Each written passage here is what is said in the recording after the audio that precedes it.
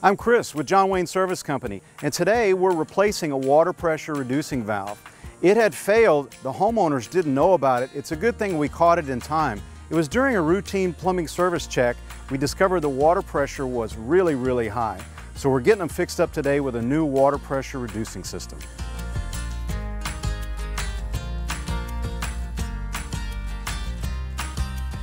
So some of the common symptoms that would let a homeowner know that their water pressure reducing system is out is maybe you're hearing banging, knocking, clanging, noises. Maybe the water seems like it's coming out at really an elevated pressure, or maybe you're not getting any pressure at all. Can hardly get any water through the faucets. Those are all indications that we could have a water pressure reducing system failure.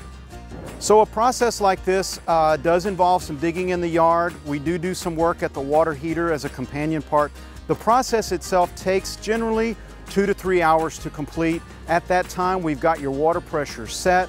We've got it right where we want it to be, and you're going to be good for the future. I'm Chris with Jon Wayne Service Company, and if you've got concerns with your water pressure reducing system, give us a call or visit us at jonwayne.com.